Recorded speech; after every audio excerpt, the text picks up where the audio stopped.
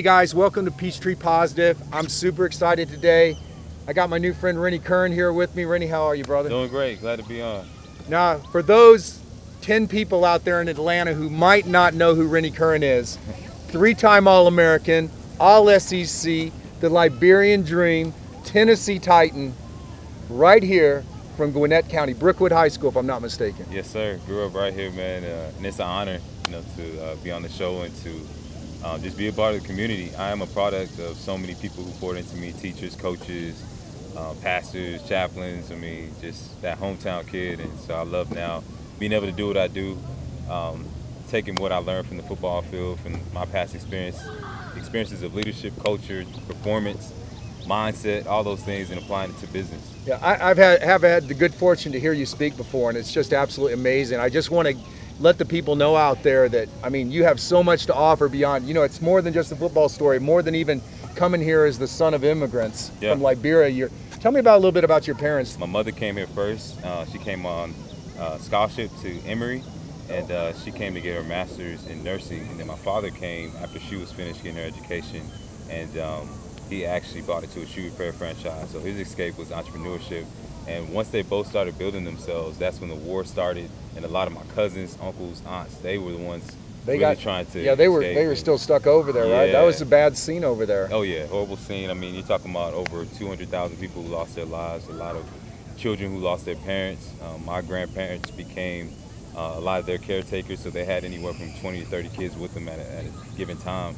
And my parents, who built themselves in this country, created that bridge where they could help a lot of my cousins come to this country, uncles, aunts, like I said. Right. Our house was always full, always, a big pot of food just for everybody. So I got to see firsthand what it looked like to serve and just give back and be selfless and not just build yourself, but to fight for something bigger than yourself.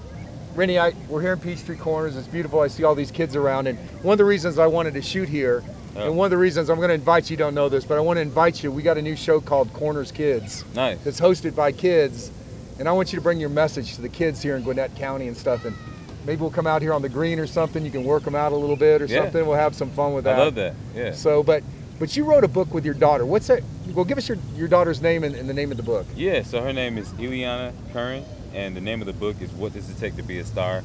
And actually, that book idea came to me 4 a.m. in the morning. So just a dream, a vision. And it was all about a young boy who goes on a journey to achieve his dreams, and he's curious about what does it take to be special in life, to be like any kid wants to be. And so he goes throughout his city and he interviews basically all the people he looks up to, all the mentors, all the people who are stars. And instead of them telling him something about, the surface level of success, like work hard and all that, they give him different character values. So one of them tells him about working hard while nobody's watching. One of them tells him about perseverance. A firefighter tells him about being a servant. A doctor tells him about being respectful and caring of others. So it's more so about who you're becoming as a person. And the reason why I wanted to have my daughter a part of this is because it's going through our school, you read so many books, but nobody tells you that you can create one. That you can become an author, that you can be out there speaking, inspiring others. And so I wanted to get her to get that early experience. That's powerful, man. Yeah, of entrepreneurship, of learning how to, be out there and exposing herself to others in a positive way, where she can learn that, hey, I can be a leader, I can create something. And I feel like that's our greatest jobs as parents, is to give our children that different perspective and let them know that, hey, you can do this, like it's not impossible, and make that normal. So now, like, writing a book for her is normal. And it's just a powerful concept for me, and something that I'm so glad to have her a part of with me. Yeah, I think that's such, obviously you had amazing parents, that instilled confidence and faith and so many things. Then you're doing that for your daughter. I know for me personally, the same thing. My mom told me I could be anybody I wanted to be. Right. She told me, don't quit, just always just give it your absolute best. Yeah. Leave it all on the field. Right. And then my dad was he was in sales and advertising. But then he was an evangelist, and worked with Billy Graham and also worked with Nicky Cruz, crossing the switchblade. I'm dating myself now, but anyways, back in the day, my dad goes, look, if you don't give it 100% out there on the field, you're not only cheating yourself, you're cheating your team, you're cheating your family, and most importantly, you're cheating God for the talent He gave you. Totally agree. That's something that's always motivated me in everything that I did, was knowing that, God gave me this gift. So my my gift to him is to use it to the best of my ability. And if I don't use it, I truly believe that I'm gonna wake up one day and it's gonna be gone. You know, it has an expiration date on it. If you own a business, maybe you're struggling, maybe you're successful, it doesn't matter. You need to bring this man by, because I've learned so much from you just in the short time that I've known you. Super excited you joined us here today. Thank you, man. I appreciate it. I'm looking forward to having you come meet all the kids, man, on Corners Kids. Yeah, I look forward to it. We're gonna have some fun with that. I know the kids are gonna be super inspired by you. Yeah. Hope you bring your daughter out. Oh yeah, I'm gonna definitely get her out.